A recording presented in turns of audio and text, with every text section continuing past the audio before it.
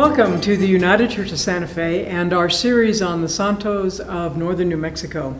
Throughout the years, the United Church of Santa Fe, which is rooted in the New England congregational tradition, has been collecting art from Spanish colonial market as a way of helping to educate, primarily at this point on August 11th, 2000 and August 10th, 2022, helping to educate this congregation about the fact that people have been praying in northern New Mexico for a lot longer than Anglo-Protestants have been here.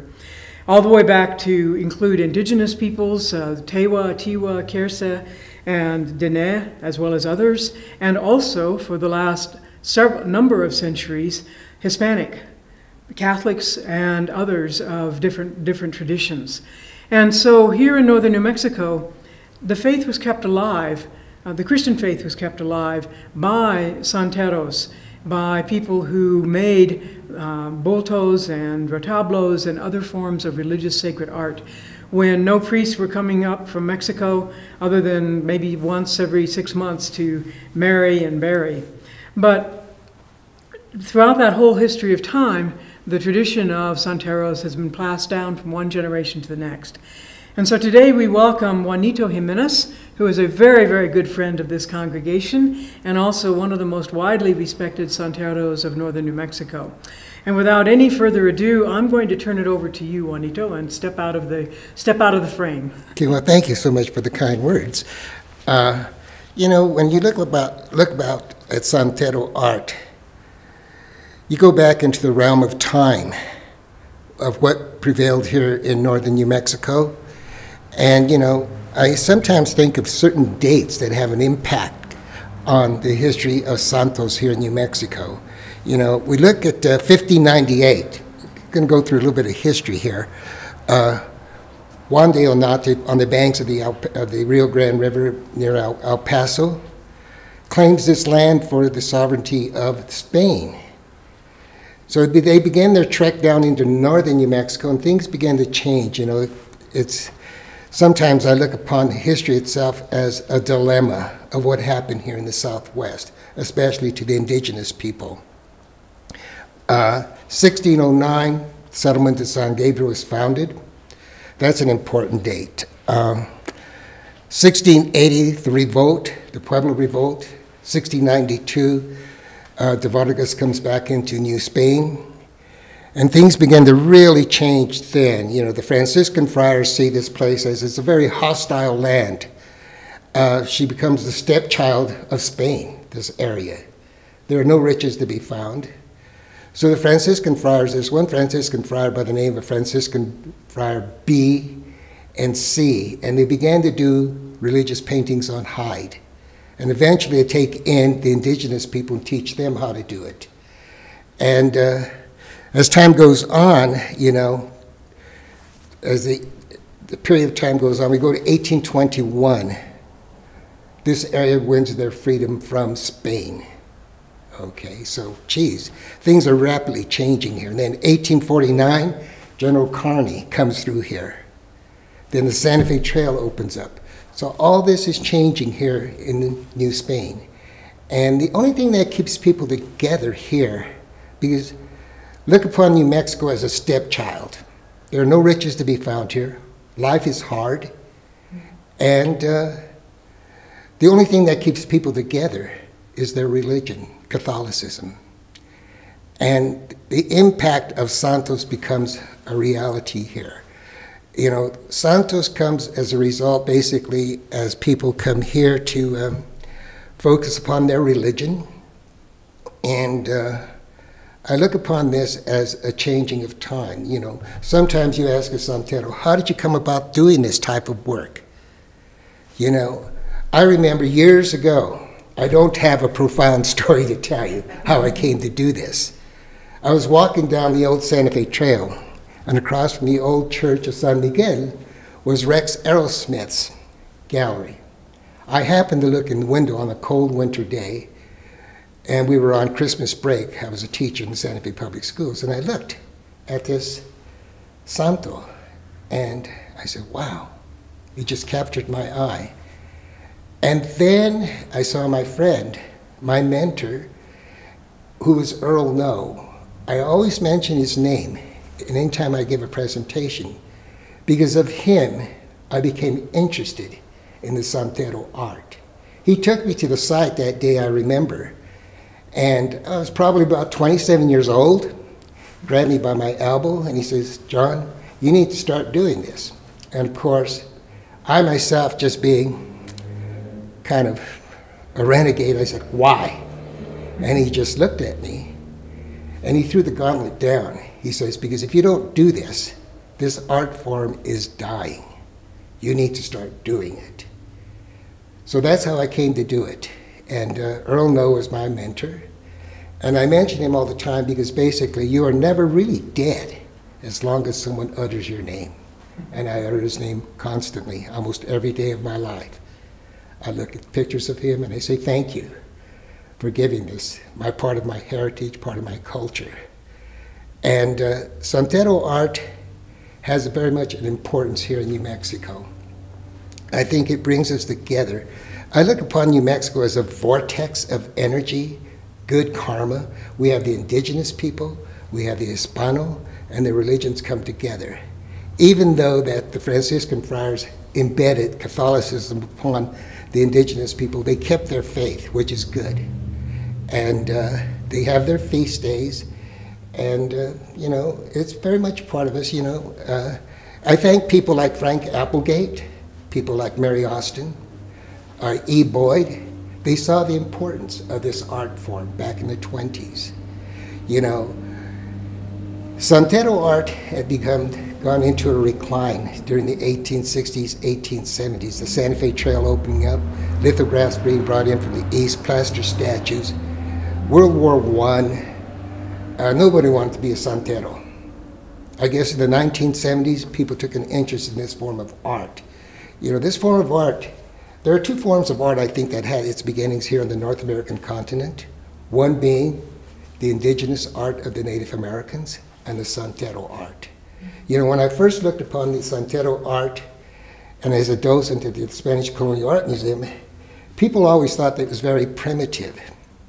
Yes, but it is a style that is prevalent in this area. Every form of art has its beginnings here. And you know, if we look at the linear aspects of it, we could look at Modigliani, we could look at Picasso, and you see that linear line. And so, you know, it's a form of art that I really enjoy. And we have people like, you know, people are not aware of the Santuario de Chimayo. I went there this last weekend, and it brought to my mind that because of the Spanish Colonial Art Society in the 1920s, they bought it from Mr. Abeda, and they gave it to the Archdiocese. That is so important. We could have lost this relic in New Mexico. It could have been dismantled and destroyed. And they turned it over to the Archdiocese. And I don't know if that's a good thing or a bad thing, but you know, it's been saved. And it's become the lures of the Southwest. Many times I look upon art as itself. I remember, you know, art has, you know, we look at St. Anthony. He's one of my favorites, being the fact is that you ask him for special favors. Sometimes you ask him for, like, find me health, find me wealth, and find me a good wife. He helps you find these last things. And if he doesn't answer your prayers, people usually, in the old days, they would turn his back and put him in the corner. He didn't do it. We have saints like San Isidro, for good agriculture. And, you know, there's a direct tie with San Isidro here in Santa Fe. He worked on the estate of the de Vargas family back in Spain. His wife was also canonized as part of the church as saints. So there's a direct tie with him there. And sometimes, you know, we look upon the Santeros, you know, life was so hard here, like I said, we were a forgotten people here. So this, when we do a retablo, basically we use wood that is indigenous to this area, ponderosa pine, and then we mix it with animal hide glue and gypsum, and that's your base. It becomes like a miniature fresco. Since we were so far removed from any type of art supplies, the local Santero depended upon materials that he could find here. And most likely, I would say that they learned what pigments are used, what plants they use from the indigenous people that lived here. There's some of my favorite colors, just to give you an idea. Scott Andrews did a story about me several months ago on the gathering of soil to paint with. And this one here, just to give you an idea of the richness of colors here in New Mexico, that is the red from La Bajada Hill. And if you look there all the time, you'll see where people have been digging there for centuries, for hundreds of years. Not only Hispanics, Hispanos, but also the Native American people. And this one here was given to me by a San Juan Pueblo Indian, Cruz, and it's the yellow ochre. And usually you see when during their feast days, they'll paint their symbols like that. I once asked Cruz, just show me where I can get this pigment. And he just laughed at me. He says, no can do. And I understood why. It was sacred to him.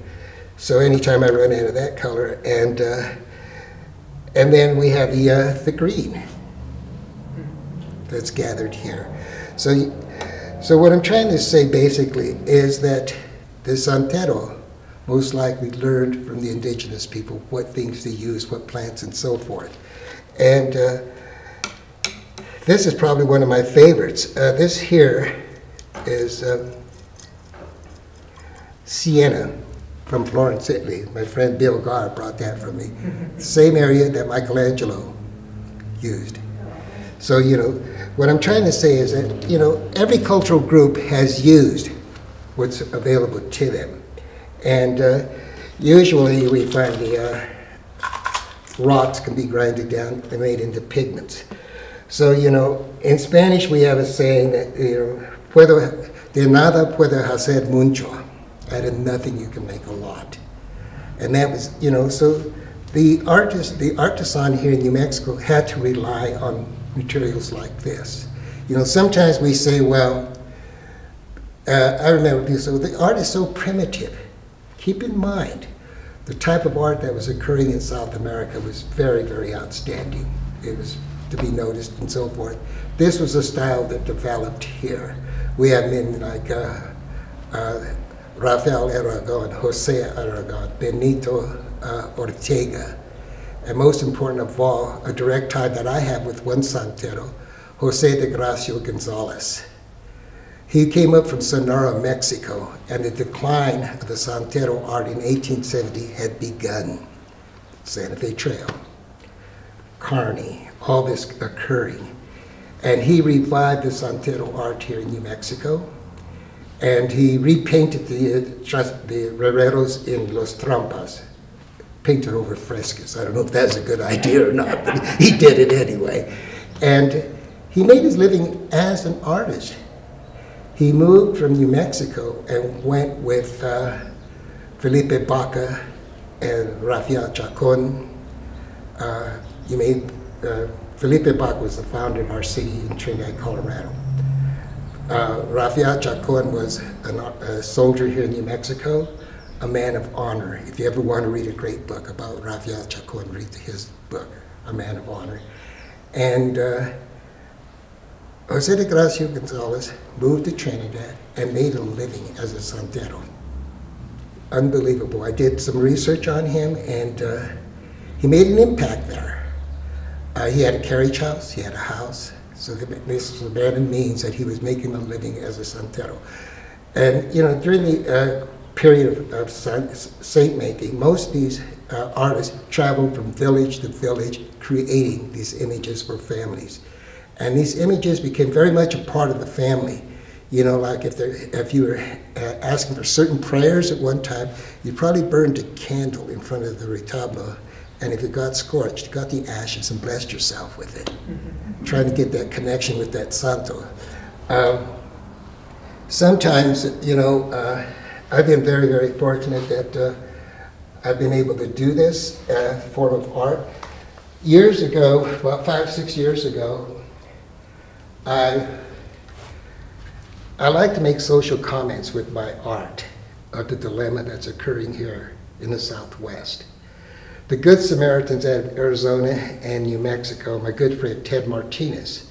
I went with him several times down to Tucson and into the Sonoran Desert, and they would gather these plastic bottles that dealt with the migrants coming here to trying to find employment, and they were discarded. And one time he asked me, what can we do with this? And I said, we can use it as a fundraiser for the Good Samaritans. So we, I thought it was a great idea. We started paying maybe 20 jugs, then it was 50, then 100. It became a job, but it was fun. And and then with that, I did a Our Lady of Refuge. She holds the barbed wire going through South America, parts of Europe and so forth, the Middle East, of the problems that are occurring. So, there's not only problems here in the Southwest that we deal with, but all over the world. And, we call this was called a bottle without papers. We all have to have papers to come to the United States. This is a bottle without papers. So, we enjoyed this. Some of you belong to the parish here, the congregation. Sometimes just read what's on these. Other things like here's St. Anthony, who I love dearly. My son is named after St. Anthony. When we were first building our home in Santa Fe, New Mexico, my wife worked at St. John's College, and there was Kathy Stack, who was one of the workers there. She says, well, pray to St. Anthony and something good will happen. You will strike water. Well, being on a teacher's salary, we started drilling for the well. We thought we were going to hit a dry hole.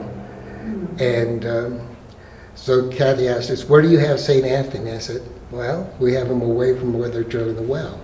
So he's facing towards the well to where Mr. Crocker is drilling. And sure enough, he found this water. So, he helps you find lost things. And we built a capilla 4 or 5 years ago at our residence, and Talitha blessed it for us. And it's named the Capilla de San Antonio. So, we always give thanks. And that's the other one that I really, really enjoyed doing was the 7 last words. And Father, forgive them for they not know what they do, the first one. And this became a form of meditation for me as I was doing it. And woman, behold thy son, son, behold thy mother, going down. And this day you will be in heaven with me. I thirst. It just becomes a reflection of meditation, the 7 last words. And it's we look at it, and there's just images there, leaves and so forth, and it's all symbolic to me. One of my favorite santos is San Francisco de Assisi, and this one was acquired by the church, by the parish, this last Spanish market. And I did St. Francis basically to show him as a young man, because he was young when he broke away from his riches and disowned his family. And I put him in a barren area with flowers and birds only, and the landscape is bare. So hopefully to me that represents that there is growth, spirituality will grow within that environment.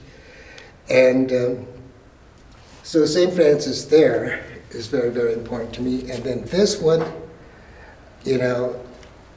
we always see St. Francis with just the animals on the earth. This time I put him in the ocean. And that was one of my favorites, and it belongs to the parish here. And so I'm really drawn to St. Francis. And this one here is just the works of mercy, the works of war. And I remember doing this basically just the things that were occurring within our world. And they're still occurring. Ukraine, I recall, and I did St. Francis in the colors of Ukraine. And its soul is gone, both of them are gone. And that was just another social message of what's occurring in our world. And St. Francis, basically, Canticle, Brother Sun, Sister Moon. I did this one where St. Francis is talking to the fire. And this was done for my wife Joyce years ago. And, you know, St. Francis is the epitome of all saints found here, you know, especially because he's so identifiable with people. You know, I look upon St. Francis as being the first ecologist, concerned about our environment, which I wish Congress would be worried about that too right now, but we'll see. Here's one of, there are different variations of Mary. There's Nuestra Señora de Soledad, Our Lady of Solitude. And there was one that I did a Kateri here, a large Kateri if I recall. Yes, well, not a large one, yes. Yeah, right, we're standing on a turtle. She's another one of my favorites. She's one of the North American saints. Right, North American saint. And this is one, she's never been canonized by the church, but I am fascinated with Julian of Norwich. All shall be well, all manner of things shall be well. And usually this becomes my mantra for myself when things are not going too good. And then this is a replica of Rafael Aragon's Padre de Dios. And this one here is just the Cristo. This one was done all in soil. And it becomes very, very soft. And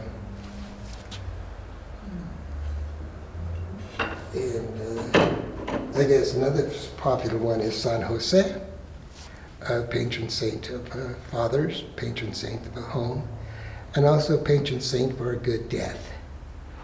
You know, sometimes we think about this, you know, this is inevitable that many of us are not going to be here another 20 years or 25. And I sometimes wish for a good death for myself, and hope my prayers are answered.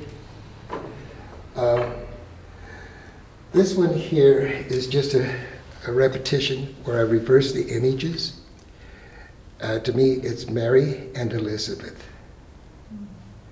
And, you know, both are going to bear children that day, sometime soon. So, and if there are any questions, I'd be glad to answer them if I possibly can. Do you have any? Let me just step back in. Thank you, Juanito, so much for both for your art and also for taking the time to explain it, and how much it is connected to the earth and how much it's connected to northern New Mexico.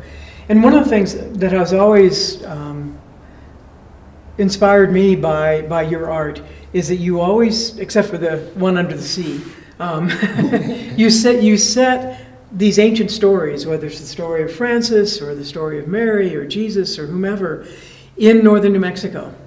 It's not, you know, you're not painting Renaissance figures. You're not painting, you're not even painting what actually perhaps the area around Jerusalem or Nazareth looks like, even though it's desert. But you very much set it within a northern New Mexico context. And I think that's a real gift to the rest of us, whether we're native or newcomer or somewhere in between, because it reminds us that this ground is also sacred ground. And that what happened thousands of years ago can continue to happen in our lives if we're open to it. It continues, you know. Basically, the land is part of New Mexico. You know, years ago I was asked, I was interviewed by Good Morning America, and they asked me a question about New Mexico. And I remember, I don't know why I said this, but it just came out this way. And it sounds kind of corny, but to me, it was something really realistic and meaningful to me. I said basically, New Mexico is like my wife. I hope she never leaves me. This is the way I feel about New Mexico. So I am directly tied with New Mexico, you know. Ancestry goes all the way back to the colonial period. And it's just, I'm here for the duration. I think all of us are, you know. I'm not going to leave. The only way I'm leaving is when I'm called upon to leave. That's right. But New Mexico is a very, very special place in my heart. And I look out on top of the hill every day and watch the sky fade, and I bless myself. Mm-hmm. And I thank my friend Earl No, because he made it all possible for me to enjoy my culture and see the richness in it. You know, sometimes we look upon the Hispanic people, you know, basically, life was hard in New Mexico. The only thing that kept them together was their religion. Mm-hmm. And this became an attribute of theirs, and it still exists today. And what's a great thing about it is that people here in New Mexico have found an appreciation for this form of art, mm-hmm. and that's meaningful to me and to every other artist on here in New Mexico. As you know, as you walk upon the soil, always keep in mind that others have walked upon that ground too. Mm-hmm. Last Friday, I recall that two of my former students, somehow, I had Jimenez as a student too, many, many years ago. And two young ladies came to the house, and their daughter, Hannah, who is also a teacher and has taught 16 years, and with all this amount of rainfall that we had, she was looking on a slope there, and she found a big arrowhead. Mm. I've lived on this property for 45 years, and I've never been that fortunate to find one. So that alone tells me, hey, this land is sacred. People have been here for thousands of years. Mm-hmm. You know, we look at Folsom Man, we look at Sandia Man, we look at the footprints down at White Sands, going back 30,000 years. Hey, mm-hmm. There is something sacred about this land. I sometimes think of New Mexico as a vortex of good karma, all mm-hmm. coming together, mm-hmm. of different faiths. You know, you don't have to be Catholic or Lutheran or Presbyterian or Episcopalian or non-denomination. We all belong here, mm-hmm. and this is what makes us so great. As appreciation of art, the art becomes very much a part of New Mexico. Mm-hmm. And right. And your ability, Juanito, to use these ancient or at least historic forms of art. I mean, that's part of what Spanish colonial art is. It's not part of the contemporary art. It's the colonial art or the historical art. But it's also you also always bring it into what's going on. I mean, like painting the water bottles and reminding us. And I also have a small Santo. It may still be in my office, where you have Jesus as a young boy with his parents behind him, and what you've written underneath it is Jesus was a refugee too. Right. Which reminds us of that ancient story from 2,000 years ago, is a story that's still getting lived out now. And similarly with the water bottles, but also the diverse imagery of how you've engaged the story of Francis. You know, both in terms of being, yes, he was very much a young man. He was probably only in his 20s when all of that was happening. But also, as you said, he's not just he's the patron saint not just of what lives above land, mm-hmm. but also what's down in the sea. You know, the interesting thing about the young St. Francis there, when I was painting that, he had a beard. Yep, you told me that. I told Talitha that, and I says, no, he's got to be young. So he became a young St. Francis. So you sometimes change the image, and mm-hmm. Mm-hmm. in the midst of a painting, you know. And then this other one, which I think we got just about 3 or 4 years ago. I think it was the year before the pandemic hit, where you talk about the works of mercy: feed the feed the hungry, clothe the naked, give drink to the thirsty, etc. And then the works of war: destroy crops, mm-hmm. destroy land, seize food supplies, destroys homes. Long before the invasion of Ukraine happened, for sure, but it still is relevant. But as you and I also talked, or you, Joyce, and I talked a few weeks ago, I think it was 4th of July, talked about the fact that Francis, one of the understandings of Francis of Assisi that I've come to in the last few years is that he was also a prisoner of war who suffered from PTSD. Mm-hmm.